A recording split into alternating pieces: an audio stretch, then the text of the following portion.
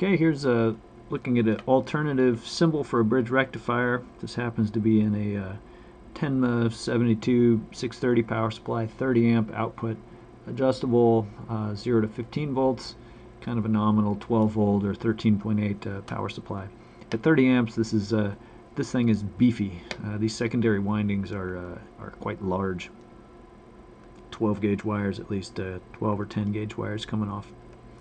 This is our diode symbol, or a bridge rectifier symbol.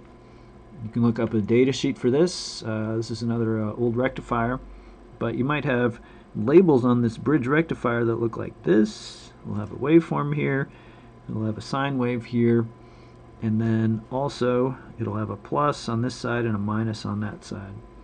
So bridge rectifier, when it comes in four diodes in here, you can see, of course, that we have bridge rectifier. It has 4 terminals. They just drew the diodes in this. The MDA 2501 is another bridge rectifier, comes in a 4-pack with these connections already. But an alternative way that you just write this is a symbol for that.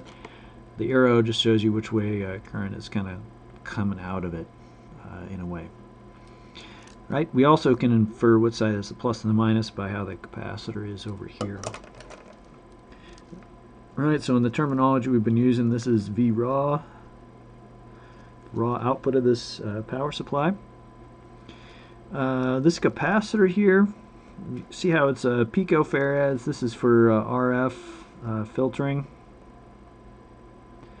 and such. We're going to just ignore this as an open circuit for what's going on at 60 hertz. It's there for other reasons, radio frequency related stuff. Just take it out. Assume that it's not there. Sometimes we say a capacitor is a short circuit, but this one is so small, and the frequency that we're dealing with is so small that the impedance of this capacitor is very large at 60 hertz or so. Alright, so open circuit for that, just ignore it. A nice thing I like about this one is we see a 17.9 dot is difficult to see, so 17.9 volts. 9 volts. And just a little review of what this 17.9 means. We've got this, we've got a waveform. Waveform goes up and down. Okay, and this is 17.9 volts. Remember, when we just say this is really talking root mean squared quantity. So the peak value here is going to be 17.9 times square root of 2. Square root of 2 is only valid if your waveform is actually a sine wave. If it's a triangle, or if it's a square, or if anything other than a sine, square root of 2 doesn't work. It's not RMS means square root of 2, it means square root of 2 means it's a sine wave shape. That's super important, but easy to forget, because we use sine waves all the time. I'm just going to compute this, what this is, so 17.9 times square root of 2. Right, we get 25.3 volts. And that's the peak value, peak up here. It goes up to 25.3, goes down to 25.3. Right, remember that's over here. On this side, we go through a bridge rectifier. What is the peak value? I'll ask this in a question. Peak value of V raw. Well, it's going to be the peak value, this one. So V secondary peak, remember this is not peak to peak, it's just peak, minus 2 VD on, because in the bridge rectifier, remember we had there's another video that said showed that we have 2 diodes that are conducting in this current path at any given time. Or when any diodes are on, it's always 2 in a pair, this way or that way. So 2 VD on.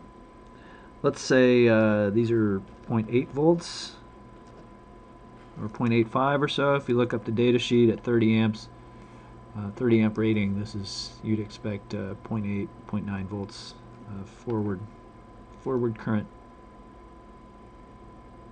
forward voltage here. Alright, so I'm just going to subtract that. So we got minus 2 times 0.8.